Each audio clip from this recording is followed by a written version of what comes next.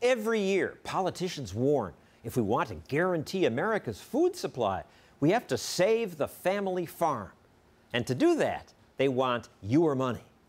Lawmakers in Washington have passed a new farm bill. In 2008, Congress passed another $300 billion farm bill. We cannot turn back, not with an economy to fix and farms to save. Saving farms is what politicians promise that farm supports will do. Now, how old is this cat? It's a reason they do photo ops like this one. The president wouldn't talk to us about the farm bill. We contacted 69 members of Congress who voted for it, but couldn't get any of them to talk to us until finally Randy Kuhl of New York and Sheila Jackson Lee of Texas agreed to speak. Family farms, small farms are important. And I don't think we want anybody in this country to starve. People would starve? They go out of business, then they'd be forced to move elsewhere and find different jobs. Well, that's not starving, that's finding a different job. But if they don't have a job, then they're going to starve. Well, they're doing pretty well in Nebraska. Corn farmer Mike Korth gets subsidies. He'll take the money, he says, but he's against the farm bill. It's a bad bill. In the end, if you take a bunch of money, it's like they grab the treasure chest, they open the door on it, and whoever can get the most out of it, you just run away with it. Nebraska farmers are running away with a lot of your money.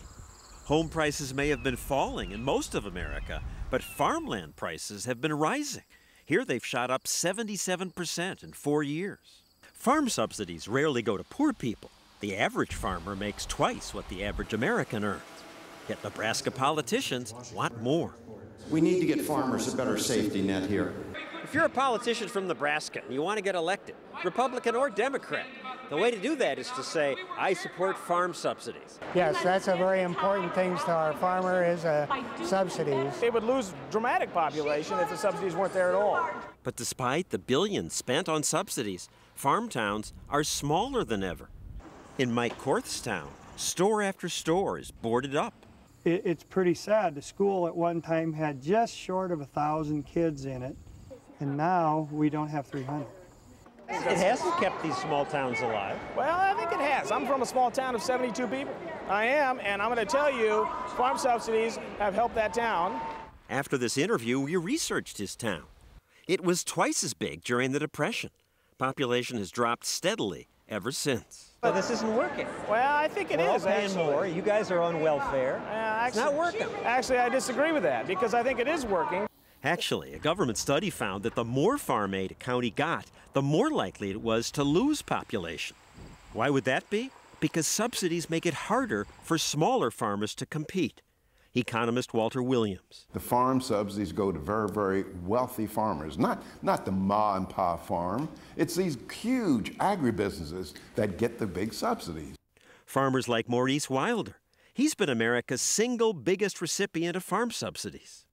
He wouldn't let us take a picture of his jet, but here he is at one of his many homes. Wilder's estimated to be worth $500 million. But he still gets your help making ends meet. Where is a limit where you say, you know what, you're big enough now, you can put your pants on by yourself? How do rich farmers legally get subsidies? The Farm Bill does say no payments to farmers who make more than $1.25 million a year. Yeah, and I can guarantee you, any one of them guys, they've got accountants that can hide that income. When you have a farm bill this size, this stretches almost 2 football fields. There are loopholes in here somewhere for a wealthy farmer to crawl through. I don't blame anybody from taking it when it's there and available. You're getting a handout. Well, they're getting, you know, in a sense, it is a handout. This is not a handout, take it, and if you lose it, fine, walk away. Not at all. It's not? No, it's not. Why isn't that a handout? I don't term it a handout, I term it an investment. But that's your money he's investing. And why? We don't need farm subsidies to have an ample food supply. I bet you didn't know that the growers of most crops don't get subsidies. Growers of apples, bananas, broccoli, cabbage, cantaloupe, carrots, cauliflower, grapes, lemons, limes, lettuce, and dozens of other crops get no subsidies. There's no cabbage crisis or pineapple panic.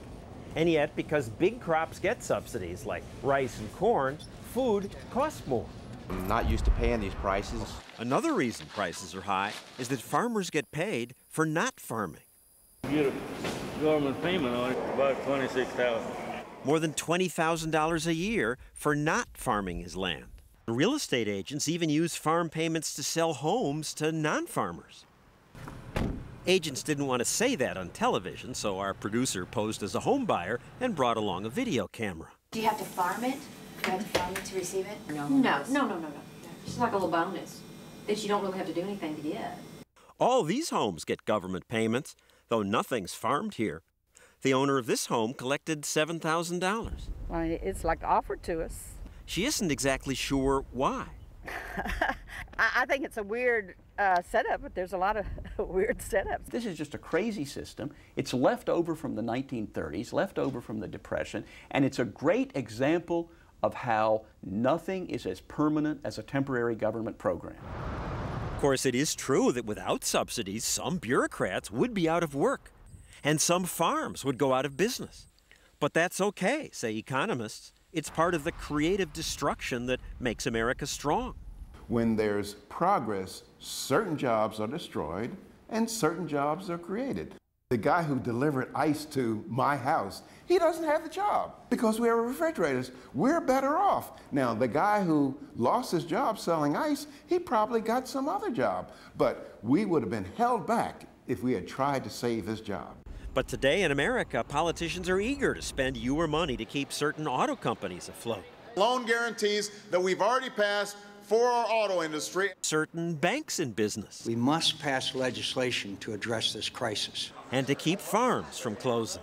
I think we might have to get 2 or 3 of these, don't you think? Yeah. There is one country that has abolished farm subsidies, New Zealand.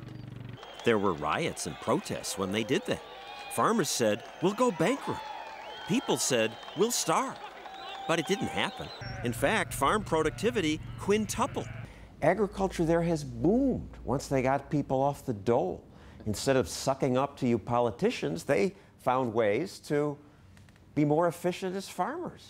I don't have many farmers sucking up. I do have them coming in and thanking me for allowing their family farm to survive. Clothing and shelter are important too. Why don't we subsidize them? If this works so well, why don't we just subsidize everything? Well, I would say to you that you don't want to push us.